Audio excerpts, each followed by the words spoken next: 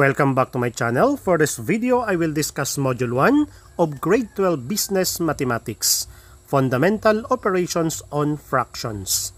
Kung bago ka lang sa aking channel, mag-subscribe ka na para updated ka sa mga susunod na videos at para tuloy-tuloy din ang iyong pag-aaral.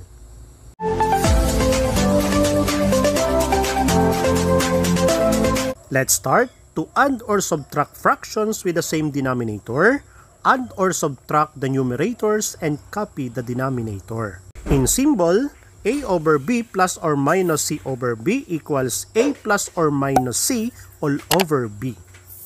To add or subtract with the same denominator, we have number 1 example. 3 twelves plus 4 twelves equals, we have copy the denominator 12 just because they are the same. Add the numerator. 3 plus 4 equals 7 all over 12. That's it. How simple.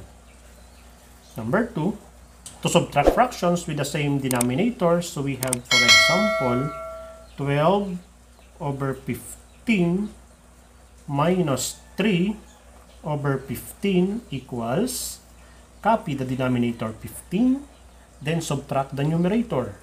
12 minus 3. 12 minus 3 is equal to 9 over 15. 9 over 15 has a common of 3. So divide it by 3 over 3. 9 divided by 3 equals 3. 15 divided by 3 equals 5. So that is 12 over 15 minus 3 over 15 equals 3/5.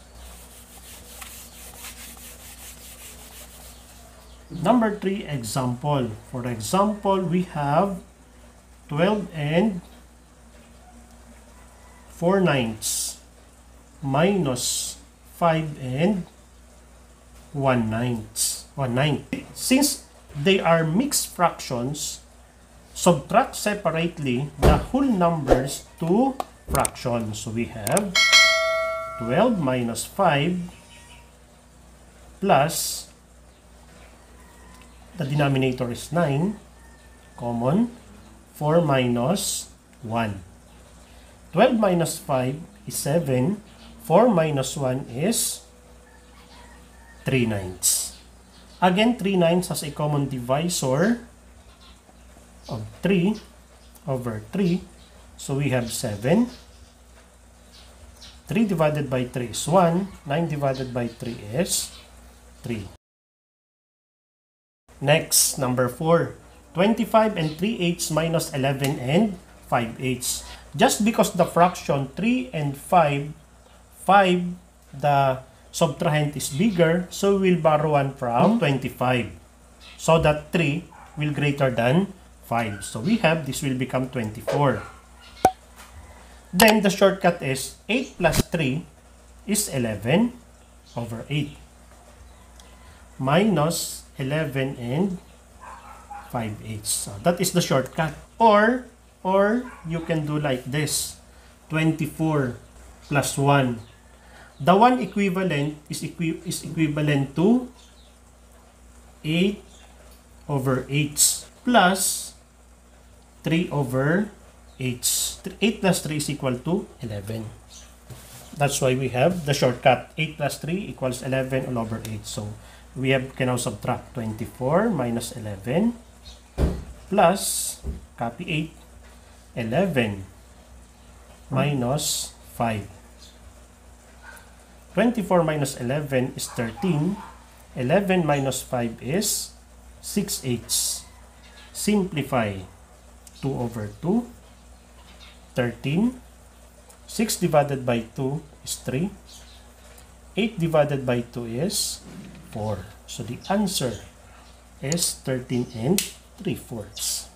To add or subtract fractions with unlike denominators, get the LCD or least common denominator, change to higher terms, add or subtract the numerators, and copy the denominator. In symbol, a over b plus or minus c over d equals A plus or minus C all over BD. B times D represents the least common denominator. To add fractions with different denominators, we will look first for the LCD.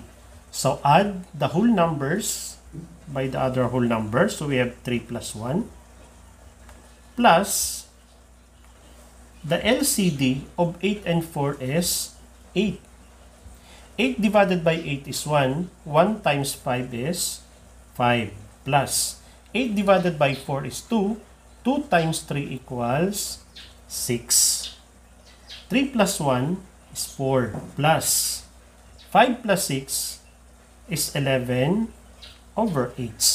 Just because 11 over 8 is greater than 1, so we have 4 plus 11 over 8 is 8 over 8 plus 3 over 8.